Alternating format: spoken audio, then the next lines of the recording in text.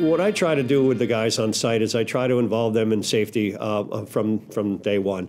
One of the things I tell each and every employee during my safety orientation that it's okay to say something or raise your hand about something that you might feel is not right or not safe. I tell them that no one will be penalized for bringing that to anybody's attention, and just for them to know that if they see something that's not safe, it's going to be handled immediately and fixed or rectified immediately. It makes them feel good about working. I think it gives a good morale to the project, and I think at the end of the day, it gets a better product for the owner because everybody's working good together and they feel safe and they know that production can be achieved because of that safety factor.